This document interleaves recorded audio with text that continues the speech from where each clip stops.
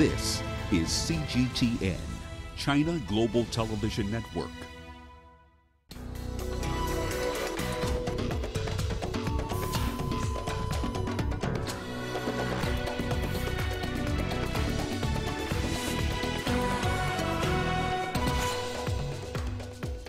The storming of the Legislative Council building in Hong Kong condemned as a severe violation of the rule of law. Ethiopia's Prime Minister vows to crush attempts to undermine the country's sovereignty. And Uganda and Sierra Leone signed a number of cooperation agreements to boost bilateral ties. Hello and a very warm welcome to Africa Live on CGTN. I'm Lindy Mtongana in Nairobi. Also coming up this hour. In business, a sigh of relief in Zimbabwe as the central bank extends forex withdrawal limits to $1,000 a day. And Senegal book a place in the knockout round of the Africa Cup of Nations after defeating Kenya. We start today's program in China, where the Hong Kong and Macau Affairs Office of China's State Council has expressed firm support for the Special Administrative Region's government after demonstrators stormed the Legislative Council building yesterday. A spokesperson said storming the complex and destroying facilities inside the building constitutes a severe violation of the rule of law. The spokesperson added it is an open challenge to the principle of one country, two systems. The office says it strongly condemns such actions and supports the Hong Kong Special Administrative Region's government to investigate the criminal responsibility of violent offenders in accordance with the law. The liaison office of the Central People's Government in Hong Kong also denounced the violence, saying it wants to work to safeguard the city's stability and prosperity. And the Chinese Foreign Ministry's Commissioner's Office in Hong Kong says the demonstrators' behavior has seriously undermined the rule of law, social order, and the fundamental interests of Hong Kong. It accused the US, the UK, and the European Union of ignoring the violence and defending the criminal activities of the protesters. The Chinese Foreign Ministry has called on outside powers to stop interfering in China's domestic affairs. Hong Kong is a special administrative region of China. Hong Kong's affairs are the internal affairs of China. We are firmly opposed to foreign interference in our internal affairs. China warns certain countries not to interfere in Hong Kong's affairs, support violent offenders, send any misleading signals, or conduct any wrong behaviors. Meanwhile, the Hong Kong government's chief executive, Carrie Lam, has praised an estimated 190,000 people who protested peacefully on Monday, but has also condemned the violence carried out by a smaller group at the region's Legislative Council. Earlier, we spoke to our reporter Zhu Dan for more details. The order of the city was disrupted as many of the roads were still closed. The services of the subway were disrupted. Police have put up barricades around the electrical building where a group of protesters stormed into the complex, with council officials issuing a red alert for the first time ever. Protesters stormed through the Legislative Council after forcing their way into the complex. All this time, police were really restrained. Meanwhile, 42 legislators issued a joint statement saying the protesters had disturbed public order and challenged Hong Kong's rule of law. Earlier this morning in a press conference at police headquarters, Carrie Lam said the violence and vandalism by protesters who stormed into the Legislative Council building really saddens and shocks a lot of people here. We have seen two entirely different public themes. One is regular march on the 1st of July. Regardless of the number of participants in the march was peaceful and generally orderly. And this fully reflects the inclusiveness of Hong Kong society and the core values we attach to peace and order. The second theme that we have seen, which really saddens a lot of people and shocks a lot of people, is the extreme use of violence and vandalism by protesters who stormed into the Legislative Council building over a period of time. So this is something that we should seriously condemn. because nothing is more important than the rule of law in Hong Kong. Meanwhile, Police Commissioner Stephen Law explained why the police staged a retreat following 8 hours defending of the electrical building in the face of violent tactics by the protesters. During the charging, they throw in some white smoke.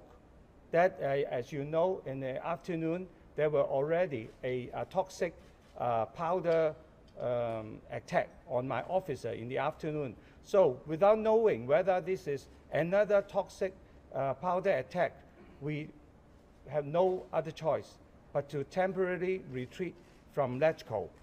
13 police officers were taken to hospital on Monday after some protesters splashed an unknown liquid onto them during chaotic scenes.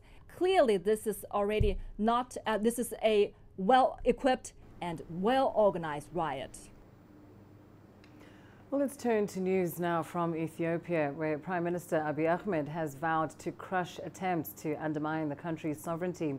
Ahmed was addressing Parliament for the first time after a failed coup attempt in the Amhara region last month. Dozens of people, including 5 senior officials, were killed. The Ethiopian Prime Minister says his government is now taking measures to protect the country. And this is what he had to say about the identities of those linked to the failed coup in Amhara region. The people who are apprehended in Benishagul region are assassins. Same in Oromia. Assassins have been captured. By the way, a very considerable number of soldiers who participated in this coup attempt are soldiers who previously came to this palace fully armed, those of which the defense forces had detained, evaluated and let go. They were young and they believed that they could be remorseful.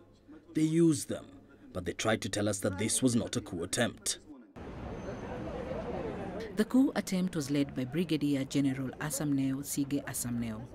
Asamneo had claimed that the central government was doing little for the Amhara people, Ethiopia's second largest ethnic group.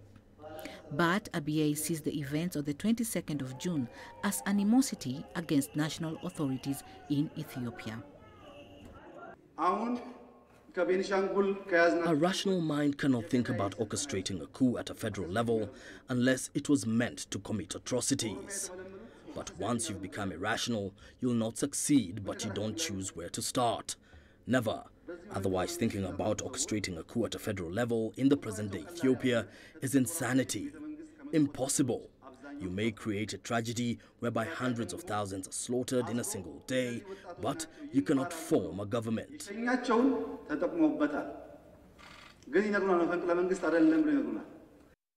Meanwhile, Ethiopia's economy is set to expand despite the unrest rocking the country. Looking at the general demand and supply activities of our economy, evidence indicates that the economy is recuperating. Economic indicators show that our economy is growing at a rate of 9.2% during this budget year.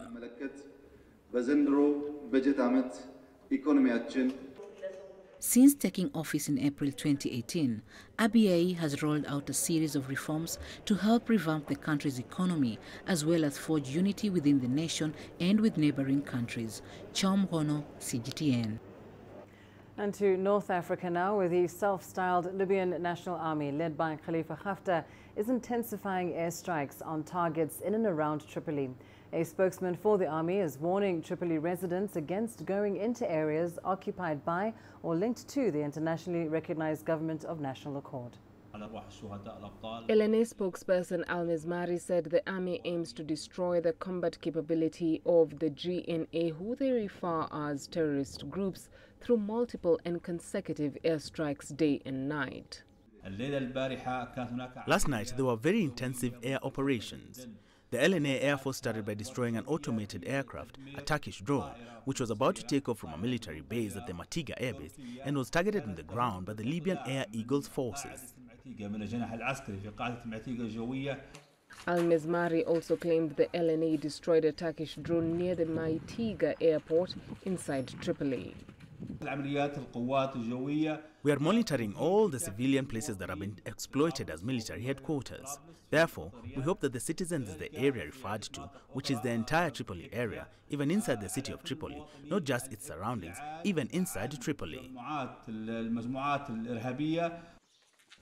Maitige is the only functional airport in and around the capital and is controlled by the Tripoli government. The group launched an offensive against Tripoli in April, where the UN-allied government is based.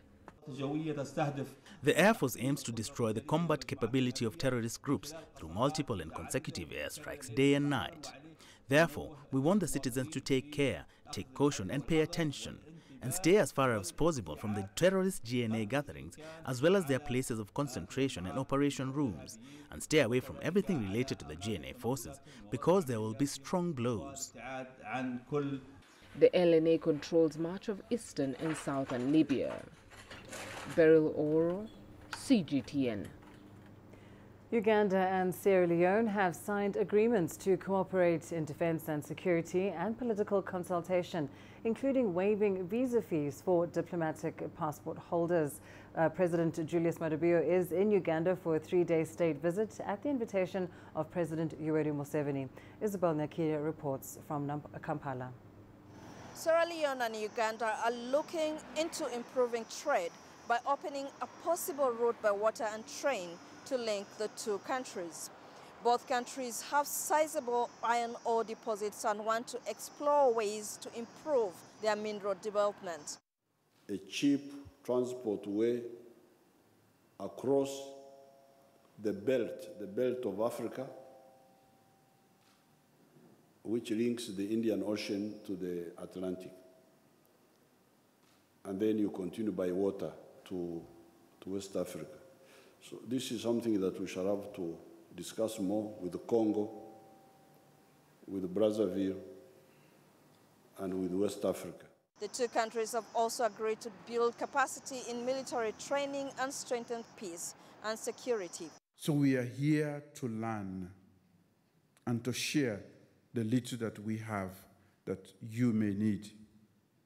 But I know that you have done a great lot to bring peace and tranquility, which is the ecosystem needed for development. And indeed, you have registered development in this country. Presidents Bio and Museveni have urged Sudan's military council to resume dialogue and restore peace. Protesters in Sudan have defied the military rule there, calling for a democratic government. Over 100 deaths have been reported during protests in Khartoum since former President Omar al-Bashir was deposed in April. President Biya will also attend the blockchain conference in Kampala before departing. Isabel Nakiria, CGTN, in Kampala. Now, Cuba and Angola have signed 8 new cooperation agreements to expand bilateral ties and forge a strategic partnership. Cuban President Miguel Diaz-Canel and his Angolan counterpart João Lourenço witnessed a signing ceremony in sectors that include health, education, water resources and labor. The two sides have agreed on legal and judicial assistance of personnel in criminal matters and transfer of jailed citizens to their nations of origin. Cuba says it attaches great importance to relations with Angola, pledging to deepen bilateral and multilateral cooperation.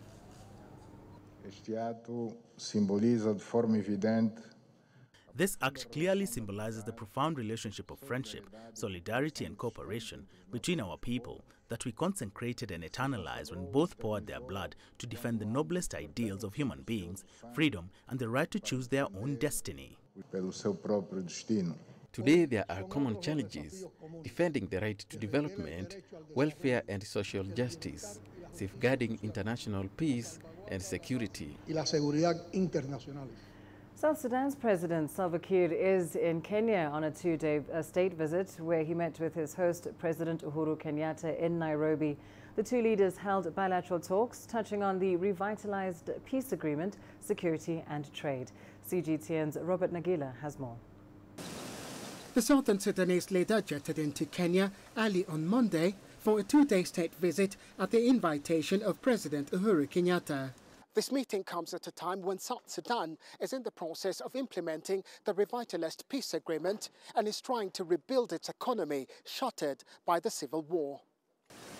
The agreement, signed in September 2018 by President Salva Kiir and rebel leader Riek Machar, brought to an end a brutal civil war that lasted almost 5 years, claiming an estimated 400,000 lives and displacing more than 4 million people. At a briefing, the two leaders reaffirmed their commitment to see the peace agreement fully implemented. I urge the international community, led by the United Nations and the Troika of the United States, United Kingdom, and Italy, to engage strongly in support of the people of the South Sudan, as well as her government. We are delighted to further note that we have received assurances that the government of Kenya will be exerting additional efforts to bolster the smooth implementation of the peace agreement. The two leaders also agreed on a framework to engage on border security challenges between the two countries. On trade, Kenya offered South Sudan land to construct a dry port to ease movement of goods. Nairobi also proposed to hold its trade expo in South Sudan in November in an effort to boost its economy. Kiir is expected to hold meetings with potential investors and business leaders before he leaves for Juba on Tuesday. Bob Nagila, CGTN, Nairobi, Kenya. Well, time now for a short break. Here's what's still ahead on the program. A suspected stowaway believed to have fallen from the landing gear of a Kenya Airways flight in London. And the raging debate over the costly bride price in Uganda. Nigeria is my home. 160 million vibrant, ambitious individuals constantly seeking the perfect self-expression. It is these people who inspired me to be that person that is seen, to be a voice that is heard, and ultimately to be the anchor that I am. I have to tap in, tune in, and turn on the very best qualities within me to deliver the news. I'm Richard Nta, an anchor for CGTN.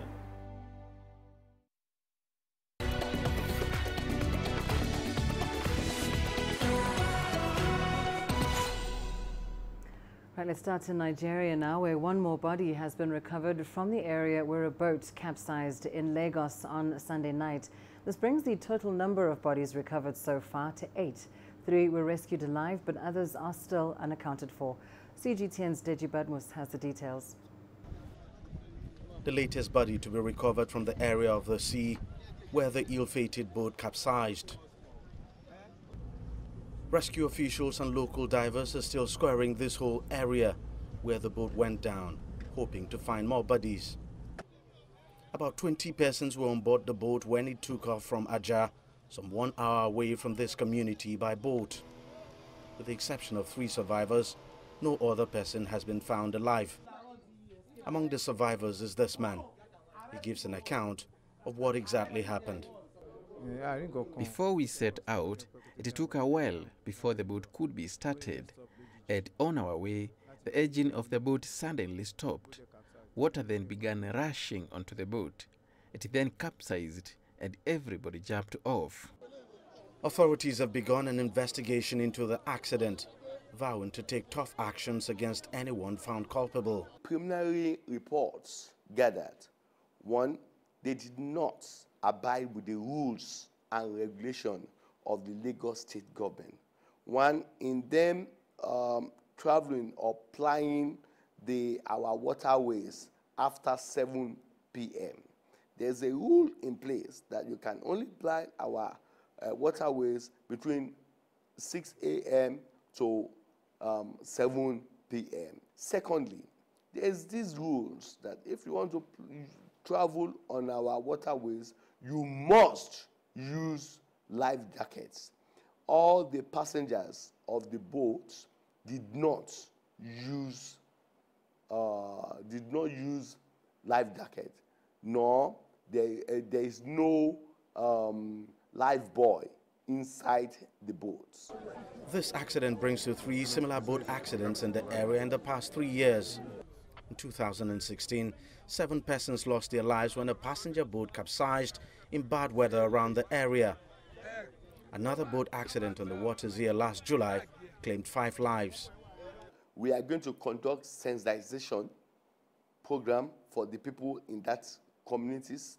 We are going to enforce a lot of things. And again, we've set up a committee to look at everything holistically. So we are going to implement all the recommendations by that committee. While that committee does its work, the search for more bodies continues. Deji Badmos, CGTN, Ikorodu, Lagos. A suspected stowaway who is believed to have fallen from the landing gear of a flight into Heathrow Airport has been found dead in a London garden. The body, believed to be that of a man, was found in Clapham. Police believe the individual fell from a Kenya Airways flight from Nairobi.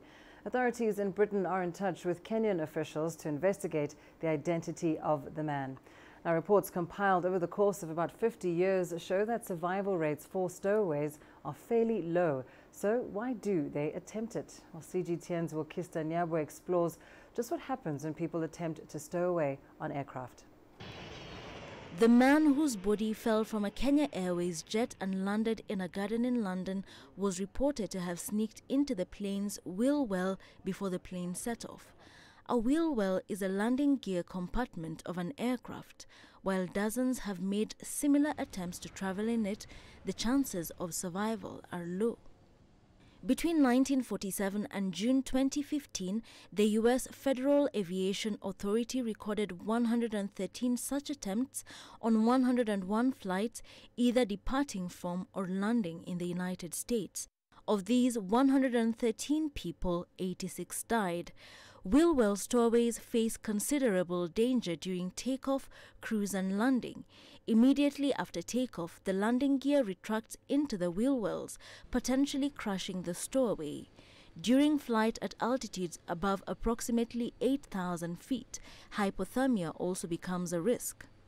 The partial pressure of oxygen in a wheel well is below that required to support brain consciousness. Temperatures also decrease with altitude. If the stowaway does not regain consciousness and mobility by the time the landing gear is lowered during the final approach or has already died, the body may fall from the aircraft. According to the FAA, it is likely that the number of stowaways is higher than records show due to bodies having fallen into the ocean. Questions then abound as to why stowaways take the risks. Like immigrants who undertake the risky journey across the Mediterranean to seek a new life elsewhere, many stowaways are leaving desperate situations to seek a new life. It is a last resort, and even if they survive the journey, they risk arrest or deportation. The man in the latest incident is yet to be identified. Wilkista Nyabwe, CGTN. Well, let's get to some more perspective on this particular issue of stowaways. We're joined from Johannesburg by Desmond Latham. He is an aviation journalist, and here in studio with me is Mwenda Mbijiwe. He's a former Kenya Air Force officer. Thank you so much to both of you for your time. Let's start with you, Mwenda. Of course, it's rather shocking, the story of how tragically this man has died as a stowaway on the airplane. But just try and help us understand how one might have attempted such a daring move to another country, as it were, and how such a plan might have been executed. Thank you. First of all, it's a very sad and shameful occurrence, emanating from our country. But again, in Africa, nothing is new. This is the same immigrant problem we are having in the north of Africa, where people are dying in the Mediterranean Ocean trying to cross into Europe. Now, what happened here is someone truly lied to the security barrier at the airport. And there are many, theories as to how that happened. Maybe this was someone with an airport pass. This was a worker maybe at the airport or working at the cargo area and came to drop, say, luggage or say flowers or other things into the plane. surely it must be someone who deceived the security barrier. Because I'll tell you, I've been to that airport many times. I work in private security sector, and I've never had the access there unless you're protected and guarded by police and other people. So this is someone who is an insider. This could not have been someone who came from the road and went into the plane. No, this is someone who had the access. There's still a lot of questions. And of course, what's very clear is that it is a very, very risky endeavor. Let's come to you, Desmond, in Johannesburg. Just considering the risk of, the conditions in an airplane that you're trying to be a stowaway on, and of course, the risk associated with security at airports. How prevalent then is this issue of stowaways, indeed here in Africa and other parts of the world? Well, we've had cycles, and it's linked, as your other guest has said, to the growing pressures the country faces. I mean, South Africa's had 2 incidents in the last 3 years where 2 people were killed in the wheel bay of an aircraft coming from Nigeria into South Africa, for example. But most trying to fly or leave from, as your guest said, North Africa into Europe or America.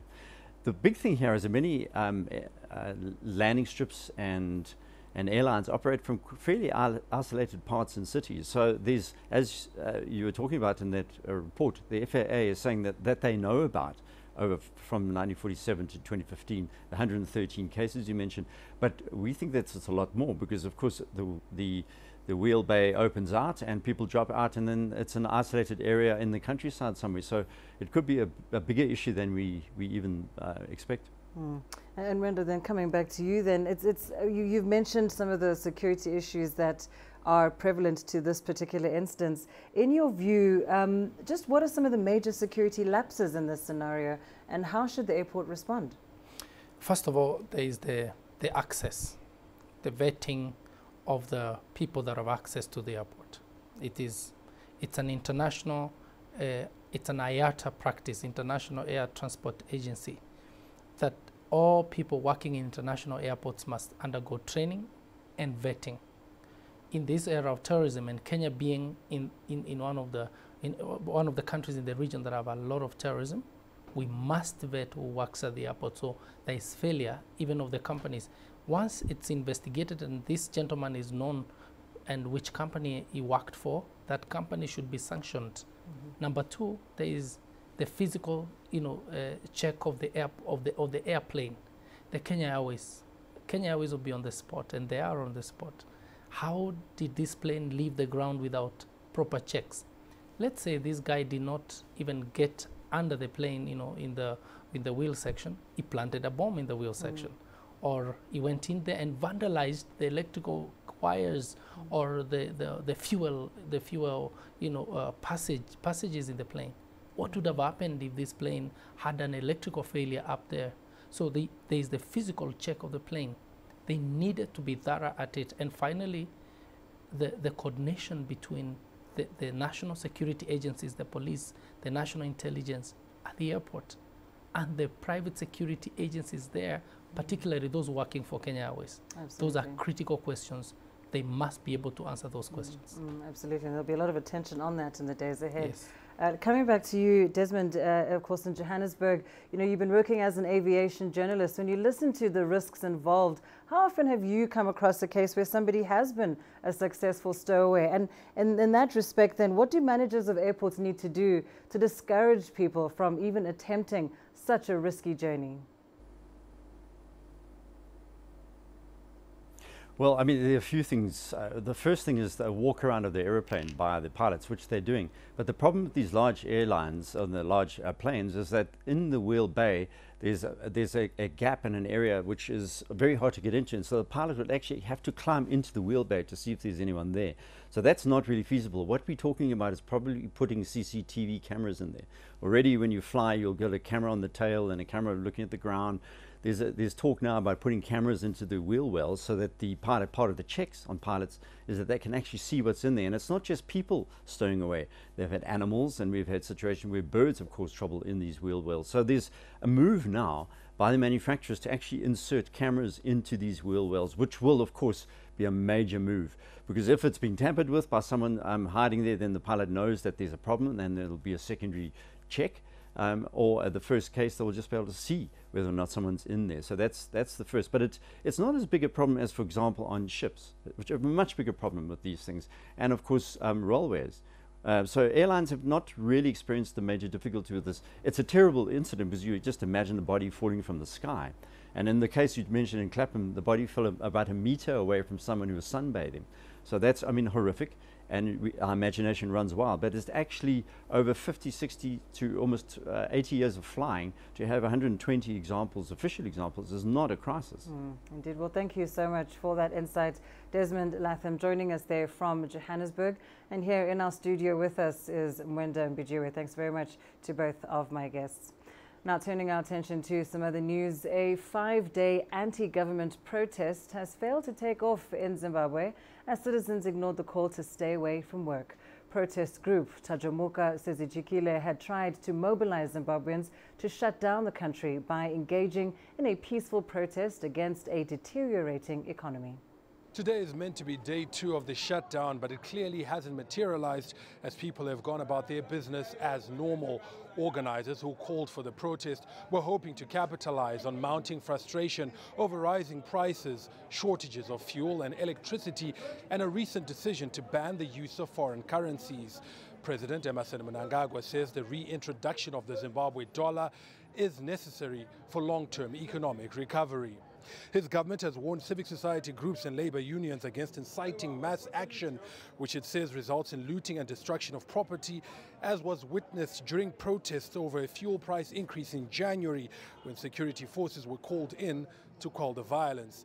Mnangagwa has asked Zimbabweans to be patient as he implements reforms to repair the damaged economy. Farai Mwakutuya, CGTN, Harare, Zimbabwe. Well, time now for a short break. Your business news up next. Coming up, a sigh of relief in Zimbabwe as the central bank extends forex withdrawal limits to $1,000 a day. And Chinese Premier Li Keqiang pledges more space for foreign investment in China.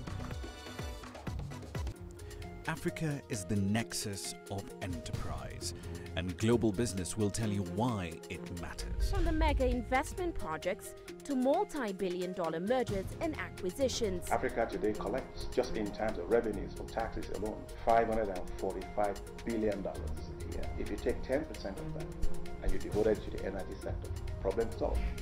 All this on Global Business, weekdays at this time on CGTN.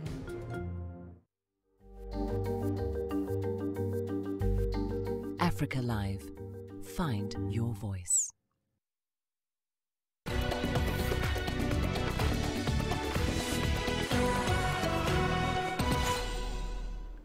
Zimbabwe's government is allowing its citizens to withdraw up to $1,000 a day from foreign currency accounts without restrictions. Concerns have been looming that the central bank could raid foreign currency accounts as they did before in 2008. Now, according to the Reserve Bank, people and companies hold about $1.3 billion in foreign currency accounts. Zimbabwe is currently gripped by hyperinflation, fuel shortages, and electricity cuts that last up to 15 hours. Recently, the government renamed its currency and made it the country's sole legal tender, ending a decade of dollarization. It's set to relaunch the currency as a fully fledged currency soon. East and Central Africa's largest telecoms firm, Safaricom, has appointed Michael Joseph as interim CEO following the demise of Bob Collymore on July 1st. The former Safaricom CEO is expected to assume the position with immediate effect until the firm's board picks a permanent replacement. Joseph, who is the current chairman of the board of Kenya Airways, is also a member of Safaricom's board and was the CEO before being replaced by Collymore in 2010. The firm's growth has been exponential, from a mobile operator to a market leader in Kenya.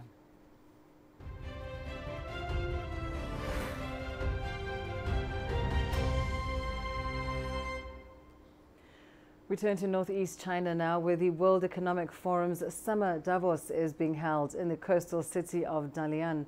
Chinese Premier Li Keqiang gave a keynote address at the opening ceremony this morning. He declared China's firm support for multilateralism and said China will open up to more foreign investment. CGTN's Chu Hao reports. Chinese Premier Li Keqiang shared his views managing world economic growth amid uncertainty. Addressing the opening ceremony, Premier Li said though globalization faces issues such as inequality and lack of inclusion, blaming all problems on globalization itself is not the right path. We need to follow the trend of globalization and promote free trade and trade investment, liberalization, and facilitation. We need to promote equal rights, equal opportunities, and fair rules, and improve institutional arrangements on that basis. Premier Li said China experienced many hardships and made many sacrifices over the last 40 years of reform and opening up. But the country is going to continue the policy, opening up sectors like manufacturing and finance to foreign investment. Restrictions on foreign investment in value-added telecommunications services will also be reduced in 2020. Foreign-funded institutions will receive national treatment in credit investigations, credit ratings, and payments, and the two-way opening of the bond market will be expanded. China will not go for competitive devaluation of its currency. Many attending guests said they welcome China's strong support for multilateralism and cooperation. I think there are a lot of sectors which are applicable. In particular, from the German perspective, I think we can have good opportunities in many industry sectors, but also by selling of consumer goods. As foreign companies in China, we're very pleased to hear Premier Li Keqiang's comment on how Chinese government is creating an equal and fair business opportunities, not only for state-owned enterprises, local Chinese businesses, but also foreign invested businesses in China. This is the 13th edition of the Summer Davos. As today's world struggles with a slowing economy, geopolitical tensions, and conflicting ideologies, this year's forum sends a strong message that China is committed to globalization and partnerships, which will help the world become a better place and have more people enjoy the technological benefits. Chu Huihao, CGTN, Dalian, Liaoning Province. Well, Chu Huihao now joins us live from the forum in Dalian with more on the conversations going on there. Chui, to begin with, we know that, of course, Premier Li talked about globalization and China's economy, as well as announcing some measures to further open up the country. But what will those measures mean for foreign investors?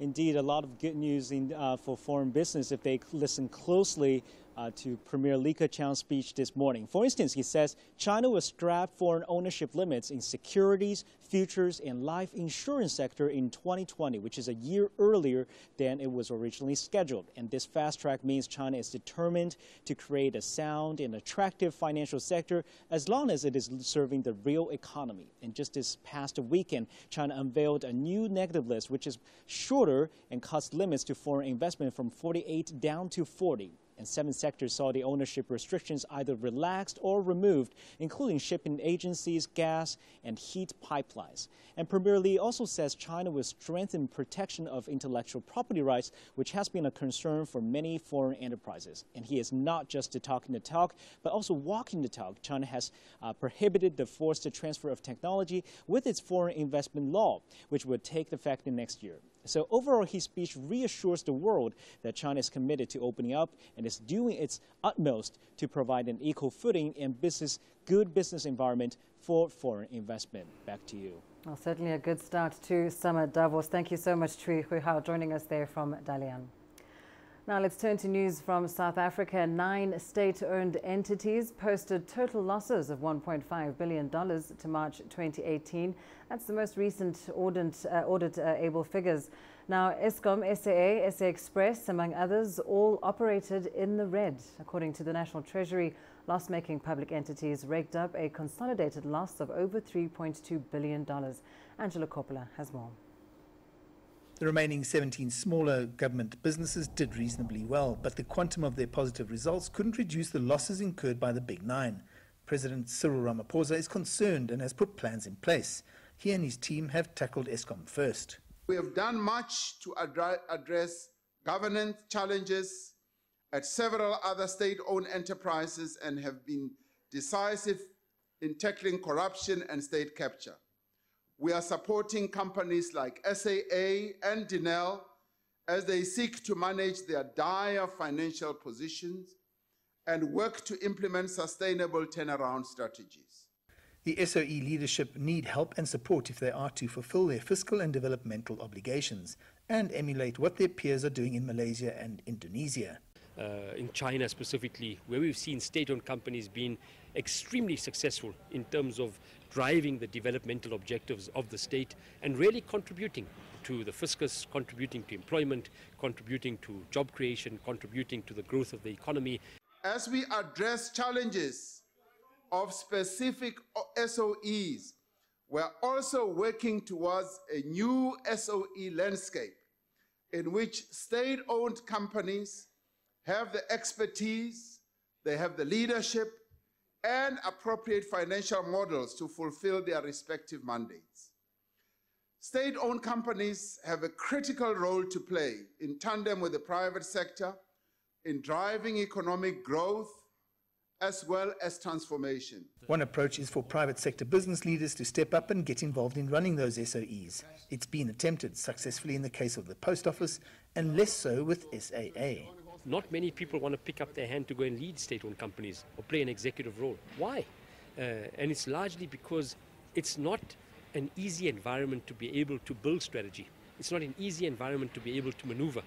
And we've now got the added complexity of liquidity challenges, financial challenges. Mark Barnes, the Post Office CEO, put up his hand nearly 2 years ago. He is making a difference. Last year, the Post Office took over the payment of social grants.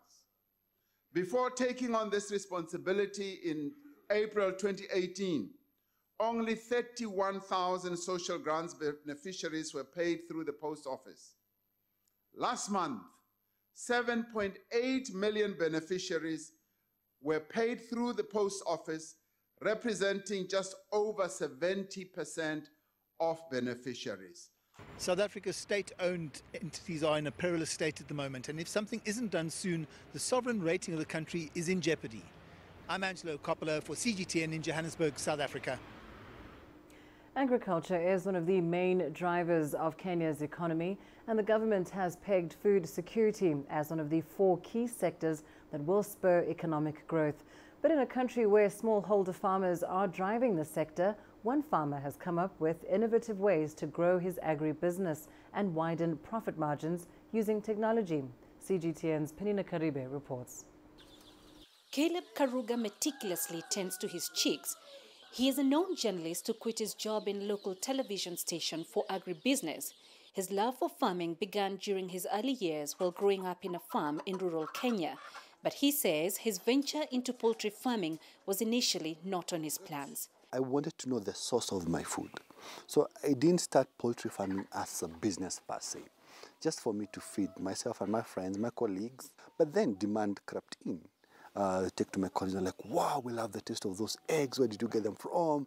We love your chicken. Can you bring us more? So the orders are piling up. So somehow it morphed into a serious business. That was in 2010. With very limited knowledge of how to handle poultry, he lost many chickens, sometimes up to 20 in a single week.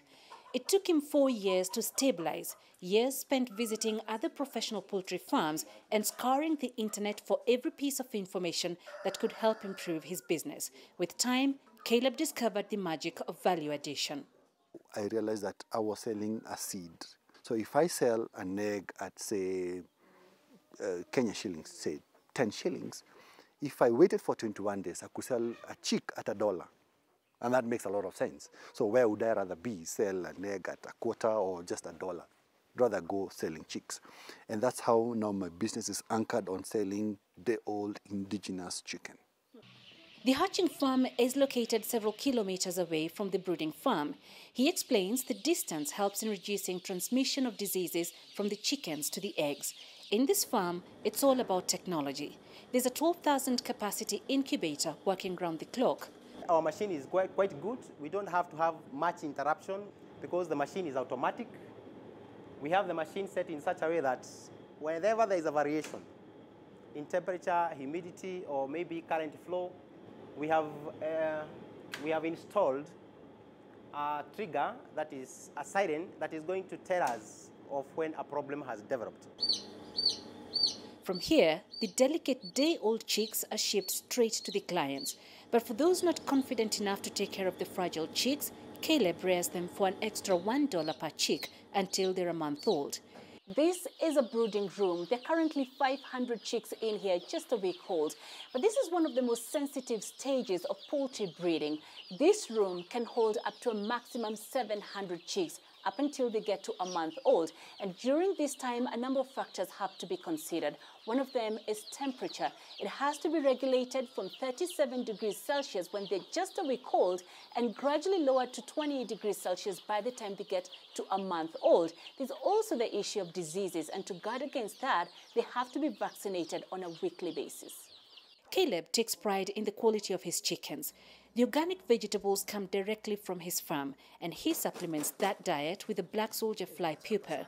He's taken advantage of social media to connect with clients from as far as the UK, some in need of training to set up a thriving agribusiness centered on poultry. But Caleb also knows there is room for growth in this business with a little more help from technology.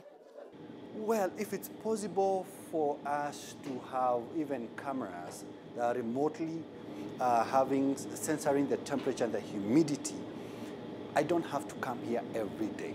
Robotics, everything is able to check, even the hygiene.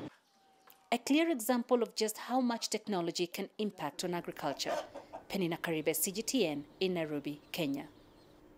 Well, let's take a short break. Here's what's still ahead on Africa Live. The raging debate over the costly bride price in Uganda. Africa, where champions are made, records are broken, legends are born. We're there for every goal, for every knockout, for every step of the way. Match Point, only on CGTN.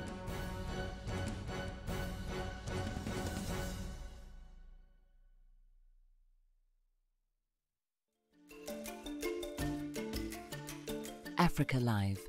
Find your voice.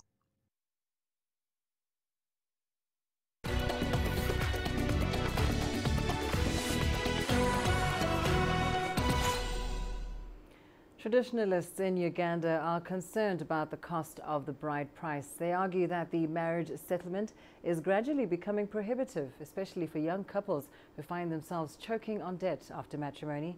CGTN's Hilary Ayesiga finds out what it takes to marry a Ugandan woman. A marriage initiation, spiced up with a local tradition, rhythm, and custom demands, bride price has to be paid before taking a wife. It depends on what you need from the bottom of heart. You may decide a cow, one. Somebody may tell you, I need a Bible or a Quran, according to his wish. That's how it was in Uganda, but not herds of cattle as it is in the West or in the North. In Uganda, the common price is cattle, goats, chicken, and sometimes money, depending on the culture of the bride. Critics say bride price has become lavish and unreasonable. Some people exaggerate the token when they pay a visit to the girl's parents. They are driving a Benz or a Hummer. Some even hire helicopters. And the parents begin to dream big in terms of what should be paid as dowry.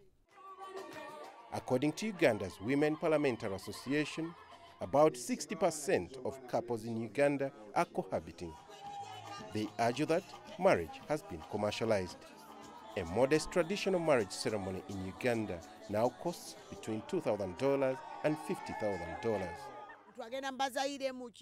The problem is young people have combined cultures of different nationalities. That's why the ceremonies are expensive. My advice is that they should separate the cultures according to the norms. Giveaway ceremonies in Uganda are a sign of respect for many families. But custodians of this age-old tradition say if they are to keep it relevant to all generations, norms like bride price should be guarded against opportunists. Hilary Ayesiga, CGTN, Kampala. Education and cultural exchange programs between Zimbabwe and China have proved to be key in advancing and strengthening cooperation efforts. The two countries strive to have an understanding of each other's strengths and limitations in order to better work together. CGTN's Chao Mgono has the details. Over the years, the relations between China and Zimbabwe have strengthened in various sectors, including trade, investment, mining, and tourism. Cooperation has also been solidified through culture and education exchange programs. The Confucius Institute of University of Zimbabwe has not only made positive contributions to enhancing mutual understanding, the mutual beneficial cooperation and friendly exchange between our countries is showing much more potential in the field of trade, investment, tourism, culture, and education. And this will provide the students who learn Chinese and master the linguistics and professional skill with more career opportunities. Some students and teachers from Zimbabwe have had the opportunity to visit China to improve their Chinese proficiency and language. This 11th delegation will pursue various causes related to the Chinese culture. These trips are not only educational but also crucial in strengthening the existing Sino-Zimbabwe relations. This collaboration with Hanban and Renmin University therefore puts us in good stead to advance the internationalization program in pursuit of our grand objective to become more relevant to national and global socio-economic challenges. The Chinese embassy, in conjunction with the Renmin University, has partnered with the University of Zimbabwe since 2007. They provide training for local students as well as teachers. More platforms are being built for the promotion of Chinese language and culture. 500 institutions and 600 classrooms have been established globally with a total of over 1 million students. Chao Mgono, CGTN.